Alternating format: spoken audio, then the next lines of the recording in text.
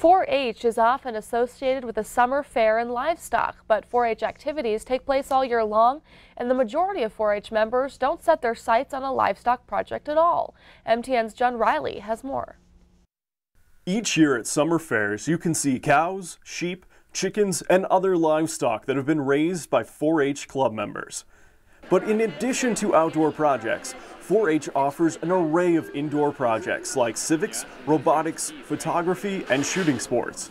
In fact, many club members like Mason Manning don't do a livestock project at all. We don't have much room at our house, so we can't really afford to have a cow in the backyard. Coordinator Vanessa Olson says in Lewis and Clark County, shooting sports are the most popular 4-H project, with more than 135 kids taking part, 50 of whom are brand new to the program.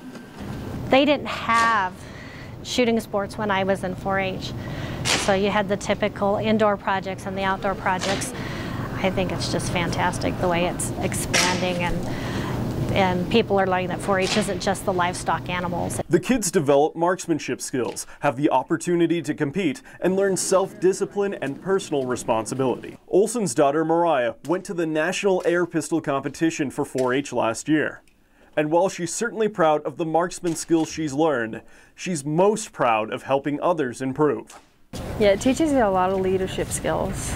Meeting a lot of newer kids there and helping them start out. It's like teaching them how to do it so they can get as good as you, if not better. 4-H and agriculture will always go hand in hand, but even the kids not involved in an animal project say the core values of head, heart, hands, and health are there, and they're lucky to have 4-H in their lives. Definitely. It's something that's changed me and all my friends as well. Reporting in Helena, John Riley, MTN News.